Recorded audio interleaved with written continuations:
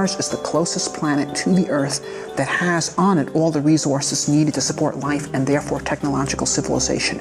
It has water, it has carbon, it has nitrogen, it has a 24-hour day, it has a complex geological history that has created mineral ore, it has sources of geothermal energy.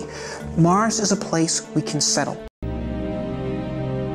If we go to Mars and find evidence of a second genesis on Mars, I think we can conclude that the universe is full of life.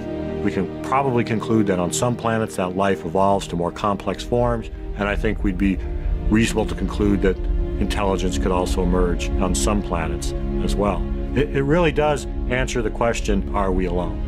And that to me is a question that transcends science. It's a philosophical, societal, as well as scientific question. To me, that's the big prize. The